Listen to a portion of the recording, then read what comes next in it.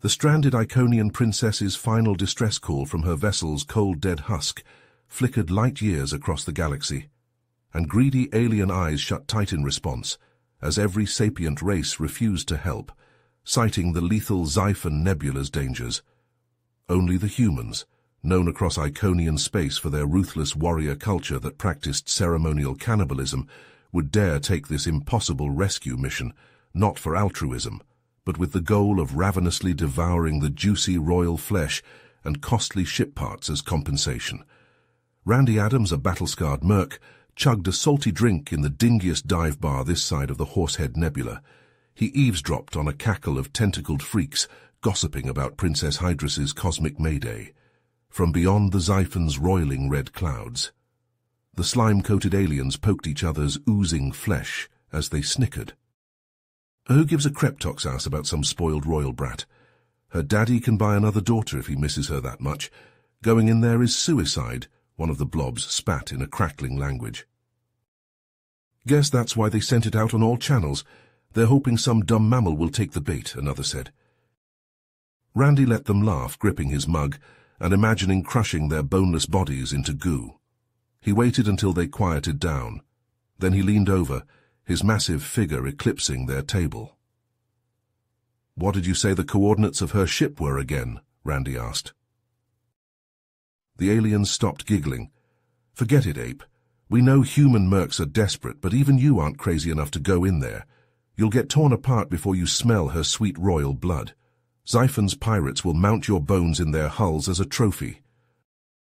Randy smiled. His sharpened tungsten teeth, the trademark of human mercs, glinted in the bar's low light. The surgical mods helped his kind cement their reputation as the most ruthless killers in the universe. "I think I'll take my chances. I'm guessing the Iconians will pay their daughter's weight in iridium just to have someone find whatever's left of her," Randy said. "They're not going to care about my dietary habits when I'm the only one with the balls to do this job." The aliens rattled their eye stalks in their species' gesture of mocking laughter. Randy let their guffaws follow him out the bar's swinging doors. He strode across the sandy hellscape of Gehenna 6 towards his ship, his armored boots crunching volcanic glass to dust beneath his feet. The job ahead would be the most dangerous thing he'd ever done. The Xiphon Nebula killed even the hardiest spacecraft with its waves of cosmic radiation and asteroid fields. And Randy was hated by every pirate clan in the quadrant for his penchant for eating his captives alive. The scum out there would target him for carnage and consumption the moment they saw his craft. As Randy fired up his quantum engines, he couldn't help but grin. Sure, death waited in that nebula, but if rescuing the princess was easy, every jellyfish from here to Alpha Centauri would have done it. And if Randy pulled this off, the paycheck would be big enough to buy a planet. His cybernetic muscles flexed as he cracked his knuckles over the console, plotting a light-speed course through the Horsehead Nebula's twisting clouds and into Xiphon's hungry crimson maw. It was only the slimmest of chances, but if a human couldn't do it, no one could. Randy swore he'd be the hero Hydras needed, or he'd die trying. He imagined sinking his sharpened teeth into her flesh as a bonus if all went well. He hit the accelerator and blasted off. Randy's fingers tightened around the controls as he maneuvered his ship through the Xiphon Nebula's swirling clouds of crimson and violet. The cosmic radiation battered his hull, his shield struggling to compensate. His eyes flicked between his viewscreen and his sensors, searching for any sign of the princess's vessel. Suddenly an alarm blared. An unknown ship was approaching fast. Randy's heart raced as he watched it emerge from the nebula's depths, its sleek Iconian design unmistakable. It was a warship, bristling with weapons that could tear his craft apart. The comm crackled to life, and the sneering face of an Iconian commander filled his screen. "Human!" the commander spat, his eyes narrowed with disdain. "You are trespassing in Iconian space. Prepare to be boarded and your vessel seized." Randy's jaw clenched. "Wait, you don't understand. I'm here on a rescue mission. Princess Hydras sent a distress call from this location. I'm here to save her." The commander scoffed, his lip curling. "You expect me to believe that the princess would send a mere human as her rescue party? No, I think you're here to pillage and steal, as your species is wont to do." Randy tried to protest, but the commander cut the transmission. A moment later, the warship opened fire. Randy cursed, his hands flying over the controls as he tried to evade the onslaught. His ship was fast and well-armed, but it was no match for an Iconian warship. Alarms screamed as his shields rapidly depleted under the barrage. With no other choice, Randy sent his ship diving deeper into the nebula, using the swirling gases to cover his escape. The warship pursued, its weapons fire illuminating the clouds around him, but eventually he managed to lose them in the nebula's depths. As the alarms quieted, and he assessed the damage to his ship, Randy's mind raced. Why would an Iconian warship attack him if their own princess was in danger nearby? It didn't make sense. He pulled up his star chart, studying the sector. There used to be an Iconian military outpost here, he recalled, but it had been abandoned decades ago, or had it? Randy directed his sensors towards the location of the derelict outpost, hidden within a particularly dense pocket of the nebula. As he filtered through the interference, his heart skipped a beat. There, amidst the gas and dust, was the faint ping of a distress beacon. It had to be Hydras's ship. But as he moved closer, his sensors picked up other signatures, energy readings too strong and numerous to be coming from a derelict outpost. It seemed this place wasn't as abandoned as the official records claimed. Randy leaned back in his chair, his mind spinning. Was this a trap? Had the princess's distress call been a ruse to lure him here? Or was she truly in danger, and these mysterious Iconians were somehow involved? He had a choice to make. He could risk approaching the outpost to try and rescue the princess, potentially flying straight into a deadly ambush, or he could turn tail, cut his losses, and run. Randy's fist clenched. He had never been one to shy away from danger, and if the princess really was in trouble, he couldn't just abandon her. But the stakes had just gotten a lot higher. Whatever was waiting for him at that outpost, he had a feeling it wouldn't be friendly. He took a deep breath, his resolve hardening. He had come this far. He wasn't about to turn back now. Slowly, cautiously, he guided his ship towards the derelict outpost, ready for anything. As he approached, Randy knew he was taking a massive risk, but the potential payoff was too juicy to ignore. He guided his ship into the derelict outpost's docking bay, the darkness swallowing him like the maw of some great beast. His cybernetically enhanced senses tingled as he stepped out onto the metal grating, the air thick with the stale scent of abandonment. But as he moved deeper into the shadows, he noticed subtle signs of life, scuff marks on the walls, the low thrum of power conduits, the sharp tang of recently discharged blasters. The hairs on the back of Randy's neck stood up just before the ambush struck. A dozen armed Iconian soldiers emerged from the gloom, their weapons leveled at his chest. A woman stepped to the front, her eyes glinting with cruel amusement. "Well, well," she purred. "The human walking into our trap to save the helpless princess. How predictable." Randy's muscles coiled, ready to spring into action, but the leader simply gestured to a nearby door, her smile widening. "She's in there. Go on, be her hero." Every instinct screamed at Randy to fight, but he was committed now. He had to see this through. Warily, he approached the door, his hand hovering over his blaster. The metal slid open with a hiss, revealing a dimly lit room beyond, and there, bound to a chair in the center, was Princess Hydras. She appeared unharmed, her regal features composed despite her restraints. Randy hurried to her side, reaching for the bonds, but as his fingers brushed the metal, Hydras's eyes flew open, wide with terror. "You fool," she hissed. "You've doomed us both." Randy realized his mistake a heartbeat too late. As he touched the restraints, a powerful electric current surged through his body, frying his cybernetic implants and sending him crashing to the floor. His vision went black, the smell of his own burning flesh following him into unconsciousness. When Randy came to, he found himself in an energy cell, his weapons gone. Princess Hydras was slumped in the corner, her wrists raw from the restraints. Beyond the shimmering barrier, the Iconian leader stood watching them, her expression one of smug satisfaction. "There never was a distress call," she said, answering Randy's unspoken question.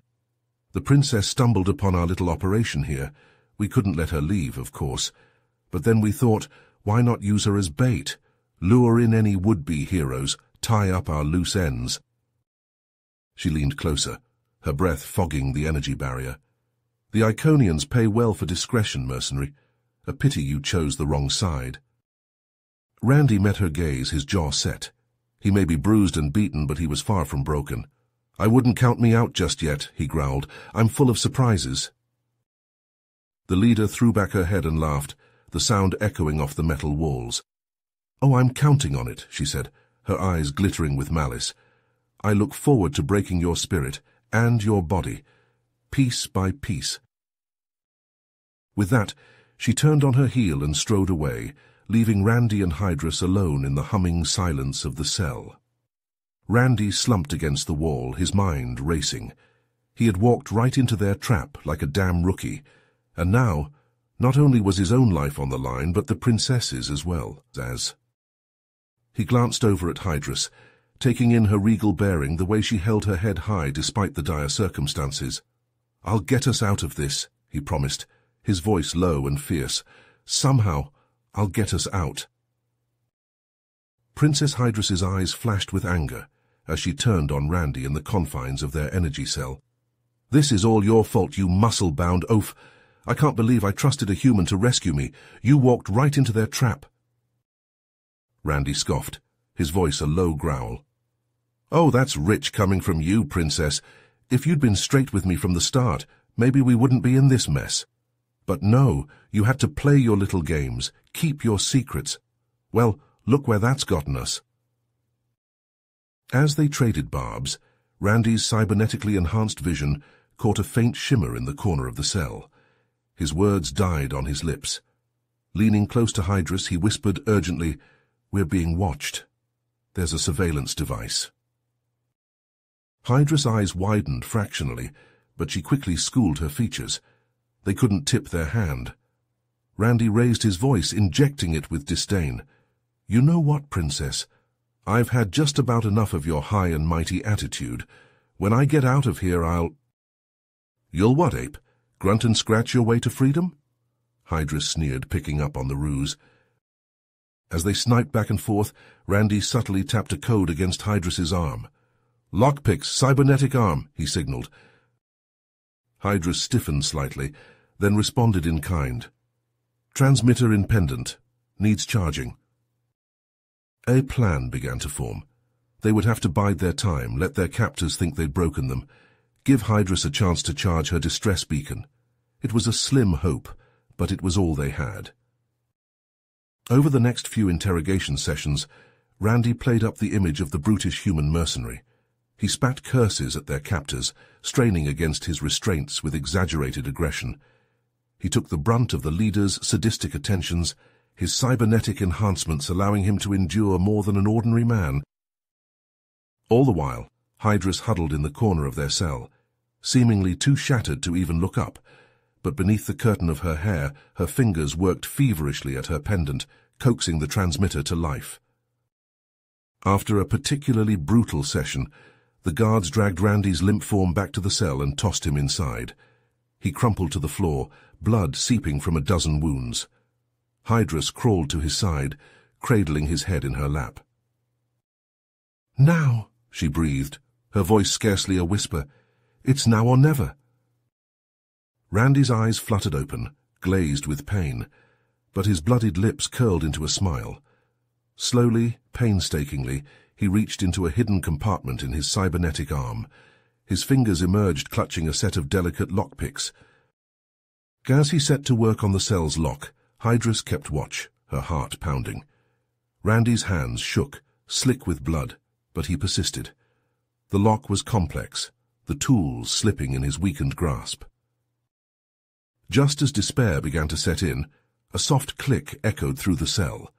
The lock sprang open. At the same moment, alarms blared throughout the outpost, a cacophony of wailing klaxons and stampeding boots. "The transmitter!" Hydrus gasped, a wild hope surging in her chest. "They're coming for us." Randy hauled himself upright, swaying on his feet. Hydrus ducked under his arm, taking his weight. "The cavalry better hurry," Randy grunted, his breaths coming short and sharp. "We've got a welcoming party to attend to." Hydrus's eyes glinted with a hard light. She reached out and snagged a jagged piece of metal from the floor, the edges sharp as a blade. "Then let's not keep our hosts waiting." Together they staggered out of the cell, ready to fight their way to freedom or die trying. Randy's eyes darted around the smoke-filled corridor. As he and Hydrus sprinted through the outpost, the sound of blaster fire echoing behind them. They paused at a junction, chests heaving. Randy bent down, snatching a pulse rifle from a fallen Iconian soldier, its barrel still warm. He tossed it to Hydrus before grabbing another for himself. "Control room," Hydrus panted, checking the weapon's charge. "We can hold them off from there until help arrives." Randy nodded, wiping blood from his brow. They burst into the control room, slamming the door shut behind them. Randy jammed his rifle into the locking mechanism, fusing it closed. They overturned tables and consoles, creating a makeshift barricade. No sooner had they taken position than the door shuddered under a barrage of blaster fire. The acrid smell of melting metal filled the air. Randy and Hydrus returned fire, red bolts sizzling through the growing holes in the door. "How long until your people get here?" Randy shouted over the din of battle. "They'll be here," Hydrus replied through gritted teeth, ducking as a chunk of the barricade exploded near her head. Wave after wave of soldiers poured through the disintegrating door. Randy and Hydrus fought with desperate ferocity, the floor growing slick with blood and spent power cells. But for every soldier they cut down, 2 more seemed to take their place. Randy's rifle clicked empty. He lunged forward, using it as a club to crush a soldier's skull before snatching up the man's sidearm, but the tide was turning against them. A blaster bolt seared through Randy's already injured leg, sending him to one knee. Hydrus cried out as a shot grazed her shoulder, her weapon clattering to the floor. Just as the soldiers closed in, a deafening explosion shook the outpost. The soldiers paused, looking around in confusion. Then, through the smoke, came a battle cry. Iconian loyalists stormed into the room, energy blades flashing and pulse cannons roaring. At their head was Zora, her face a mask of cold fury. She carved a path through the rogue soldiers, her blade a blur of light. The soldiers broke and ran, no match for the ferocity of the loyalists. In the chaos, Randy caught a glimpse of the rogue leader fleeing down a side corridor. He tried to give chase, but his injured leg buckled beneath him. He could only watch as she disappeared into the shadows.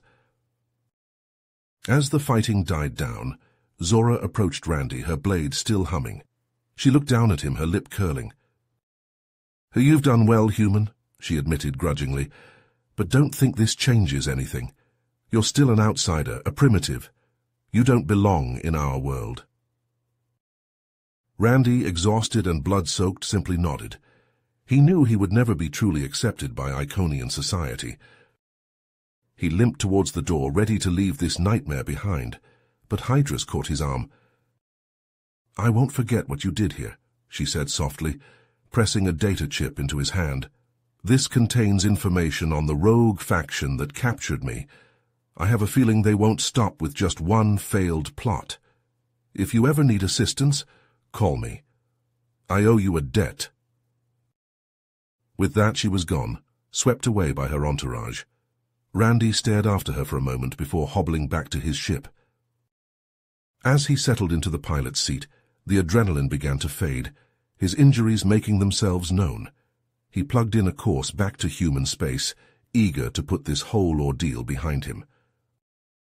But as he prepared to engage the warp drive, a message pinged on his console. It was from an anonymous source. Randy's eyes widened as he read it. It was a list of names and locations, the leaders of the rogue faction. The message read, "A gift from a friend. Happy hunting." Randy leaned back in his chair, a grim smile spreading across his face. He plugged the coordinates into his nav computer. Perhaps there was a place for him in this universe after all, not as a hero but as a hunter, stalking the shadows to keep the peace in his own brutal way. As his ship blasted into warp, Randy reflected on the harsh realities of life on the fringes of space. No happy endings, no true allies, just the next job, the next hunt, the next fight. This was his life, and he wouldn't have it any other way. You have reached the end of the story.